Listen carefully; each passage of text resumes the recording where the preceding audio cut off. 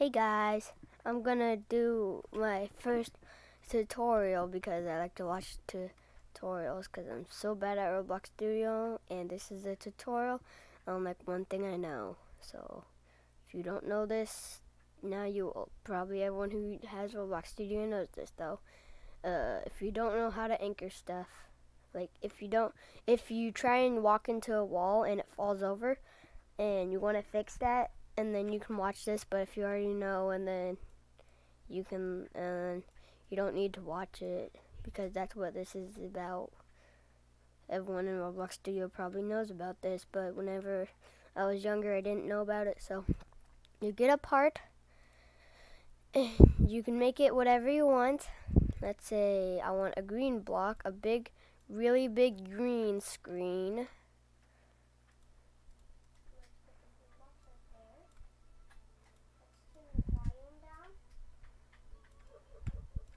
I want a really big green screen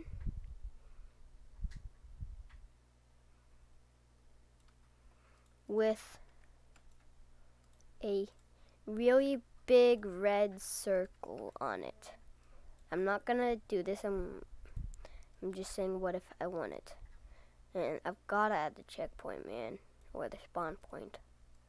So if you don't know how to add a spawn point, and then here's another thing. So this is actually a tutorial and another tutorial. But you don't need to add this. I'll actually delete it. If you go in model and click spawn, there's a checkpoint, and there's two ways you can do it. You can go in this, you can click on transparency and make it 1, and then delete the decal. But my way I do it is just make a checkpoint, and then flip it over. That's how I do it. So let's say I play the game now. And there's the screen, the big green screen. But if I walk into it, hang on. I've got to make them like,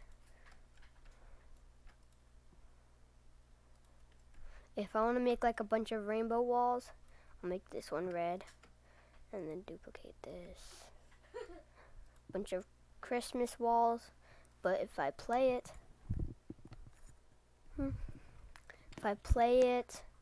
and then I can knock the walls over sometimes. I think it's because the wall is too thick. Hang on, let me try this. You got the wall too thick. Is this? No, it's not.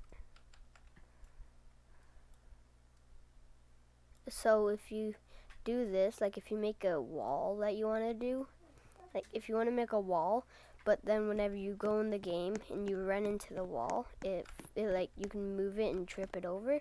If you want to make it where it stops doing that, and then I'm gonna duplicate this and make this one dark green.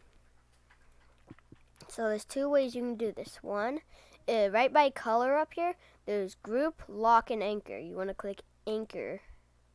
But there's also another way. If you have properties opened up, did I just anchor this? No, I didn't.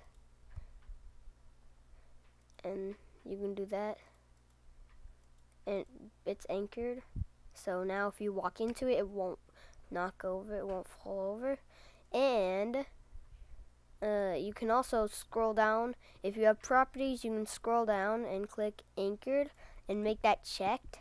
So now if I play the game, and then the red one you can knock over, but the green one, if I try super mega hard to try and knock the green one over, it won't knock over.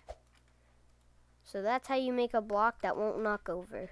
And this is also how you make a rolling ball. You don't anchor it, because if you anchor, like let me say pink, I want to make a pink ball, but I anchor the ball. Now if I play and I want to make a ball that you can roll, the green ball will be able to roll, but you cannot roll the pink ball because it's in place. So if you want to make a rolling ball, you don't anchor it. And then there you go. That's, if you didn't know how to like make stuff not fall apart, now you do. Bye bye.